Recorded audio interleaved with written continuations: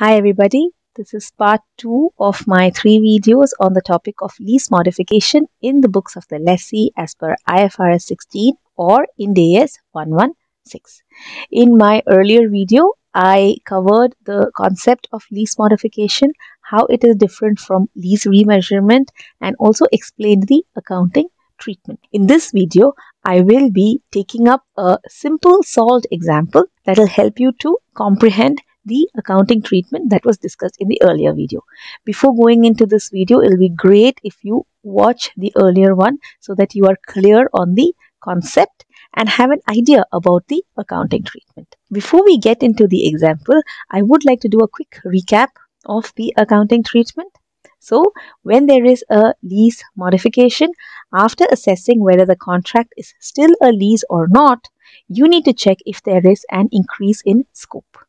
If there is an increase in scope, then you need to check whether the increase in consideration is commensurate with the standalone price of the right of use of that asset. If it is, then you cannot club this lease with your existing lease. You need to record it as a separate lease. If it is a decrease in scope or a lease term, then you need to reduce the lease liability as well as the ROU asset proportionately. And any difference is to be taken to the P&L account. Any other kind of lease modification, you need to remeasure the lease liability using the revised discount rate. Adjust this increase or decrease in lease liability in the ROU assets account. Alright, with that base, let us start the simple example. Ms. X leases an area of 3,500 square meters for 10 years at an annual rent of 50,000 per annum, payable at the end of the year. Ms. X's incremental borrowing rate is 5% per annum. At the start of the 6th year, the lessor and lessee agreed to amend the annual rental from $50,000 to $65,000 per annum, considering inflation. The incremental borrowing rate at the beginning of year 6 is 7% per annum. Is this a lease remeasurement or a lease modification? What is the accounting entry that will be passed at the beginning of year 6? So let's make a quick summary. Year 1, year 6. The scope of the lease in year 1 was 3,500 square meters. The lease term is 10 years. The lease rent is $50,000 per annum, payable at the end of the year. The discount rate is 5%.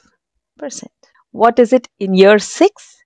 In year 6, the scope remains the same at 3,500 square meters. The annual rent has increased from 50,000 to 65,000 per annum. The incremental borrowing rate is 7%. What is missing? The lease term. The lease term has not changed, but because we are now in year 6, instead of 10 years, it will be 5 years. Okay, with this summary, let us start solving. So the solution, the first part of the question, is this a lease remeasurement or a lease modification? What do you think? So as you can see over here, the annual rent was fixed in the original contract at 50,000. Later on, due to inflation, they made a change to the consideration that was in the original contract. Therefore, it is a lease modification and not a lease remeasurement. This is a lease modification as there is a change to the consideration stated in the original lease contract. So our solution will be in the form of journal entries. Working note 1, lease liability at the beginning of year. Okay, the discounting factor at the beginning of year 1 is 5%. We know that the rent is paid at the end of the year. So I will be calculating the present value using the annuity factor. I have explained calculation of present value using the annuity factor in my video on how to calculate present value. When you use this method, you will find that there is a minor rounding off difference as compared to the present value that you would get had you calculated the discounted cash flow year after year. 1 to 10 years.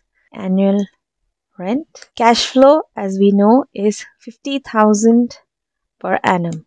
The annuity factor at 5% is 7.7217.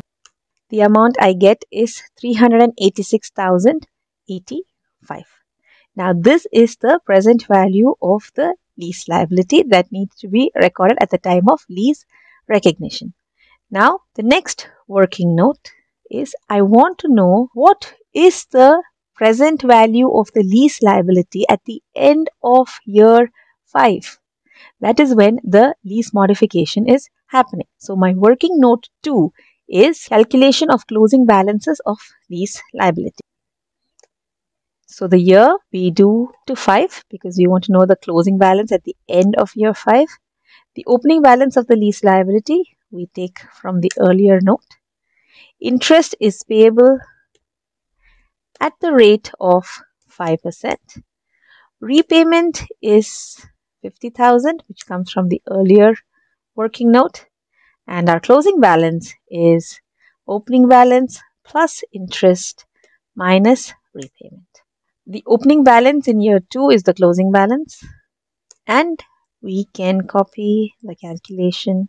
All of this can then be copied right up till year 5. Okay, so now we know what is the value of the lease liability at the beginning of year 6. This is the one that now needs to be modified. Let us now assess the modification itself. What is this modification? Is it an increase in scope? No. Is it a decrease in the scope or lease term? No. It is an increase in the lease consideration. In case there is any modification that is neither an increase in scope nor a decrease in scope or lease term, what we need to do is remeasure the lease liability at the revised discount rate and then adjust this amount in the ROU asset. Our working note 3, revised lease liability at the beginning of year 6. What comes under year? We are in year 6. We have to go till year 10. 1, 2, 5. It is the annual rent. The cash flow, there is an increase in the consideration. 65,000 and not 50,000 anymore. The revised discounting factor, as you can see, is 7%. The annuity factor is 4.1002. If you are uncomfortable calculating the annuity factor, please follow the traditional method of calculating the discounted cash flow using the discounting factor for each year. You will get an answer with minor rounding off difference. So the discounted cash flow is 266,513. The difference between the two is 50,041. This is what I will account for. So the date is the beginning of next year and there is an increase in lease liability, which means lease liability is to be credited.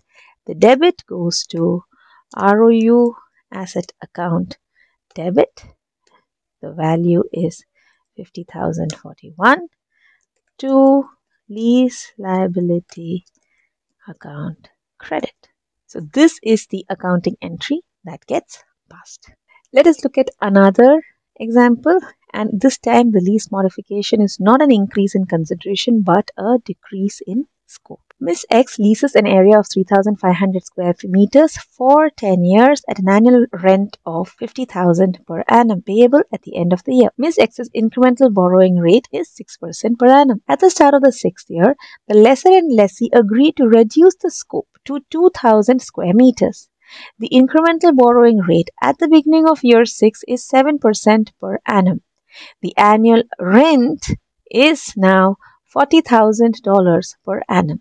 How should the said modification be accounted for? So if you look carefully, whenever there is a decrease in scope, you will usually see a resulting decrease in consideration as well. So from the accounting point of view, these are considered as two different types of lease modification. Let us go through how this needs to be accounted. So let us make a summary. The scope in year 1 is 3,500 square meters. The lease term is 10 years. The lease rent is 50,000 per annum and the discount rate is 6%. In year 6, Scope has reduced to 2000. The lease term is now 5 years, reduced by half, not because there has been a reduction in the lease term as per the original contract. No, it is just because 5 years have lapsed already. The rent has also reduced to 40,000 per annum, and there is a change in the interest rate. Let us see what is the question. How should the said modification be accounted for? So the solution is an accounting entry. We now go to our working notes. So our working note 1 is lease liability at the beginning of year 1. Okay, so the year is 1 to 10. It's annual rent, and the amount that was paid initially is 50,000. The annuity factor is at the rate of 6%. The annuity factor is 7.3601. As I've said before, if you're more comfortable, please continue to calculate the discounting factor for each year to arrive at the present value.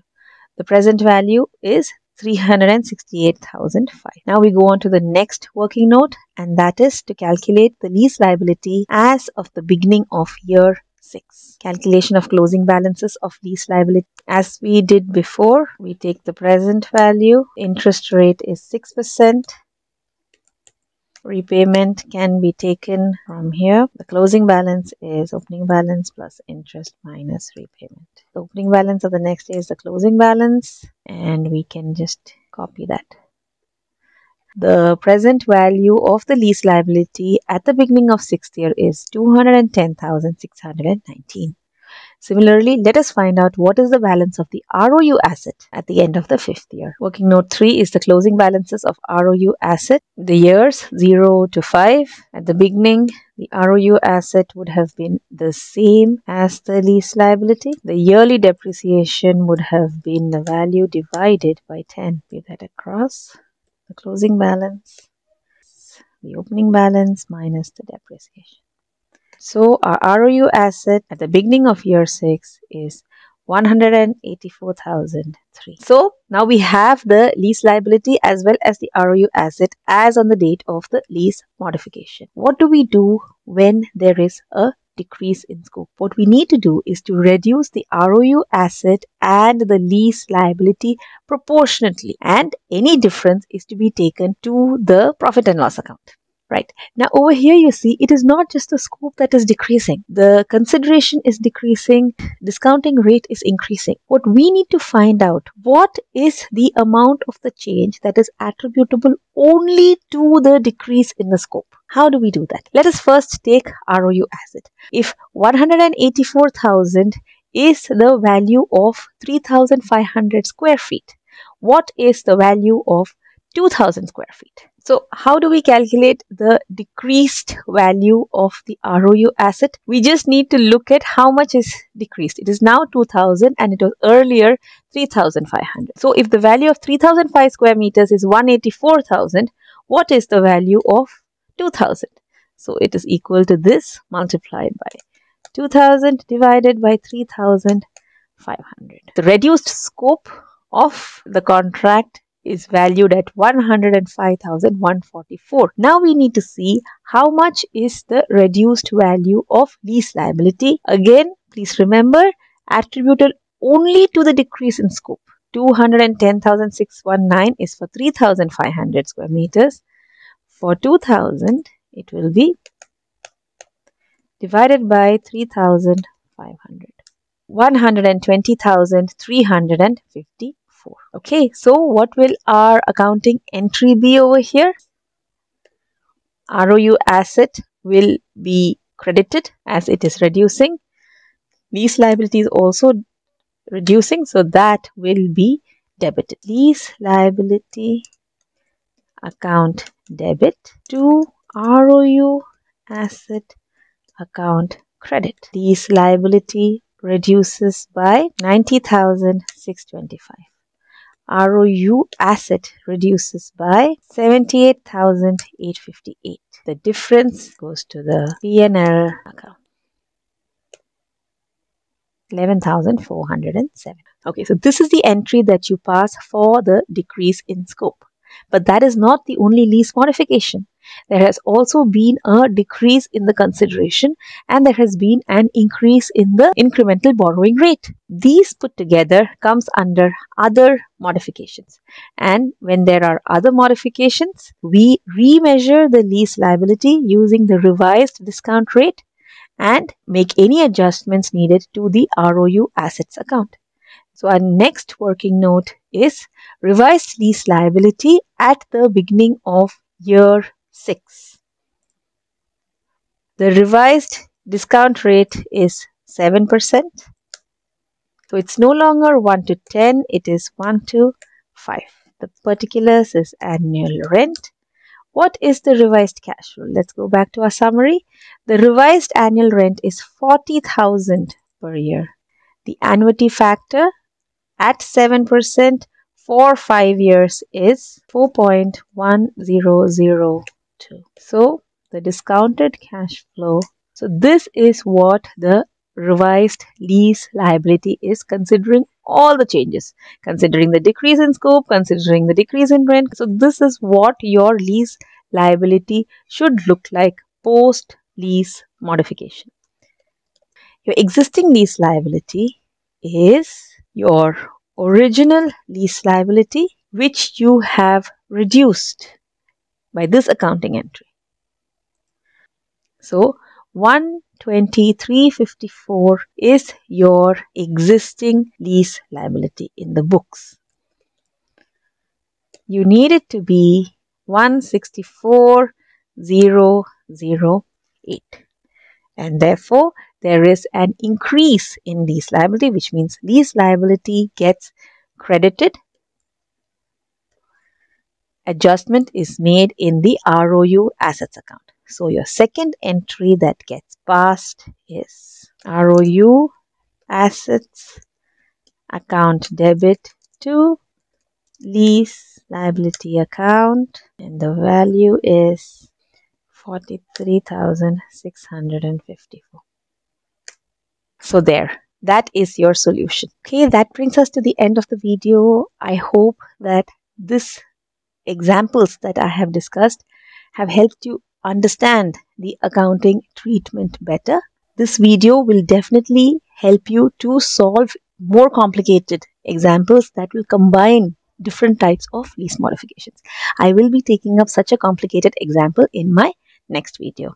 As always, all your comments, your suggestions for improvements, and your queries are welcome. Kindly share them with me. I really hope that you found this video helpful. Bye.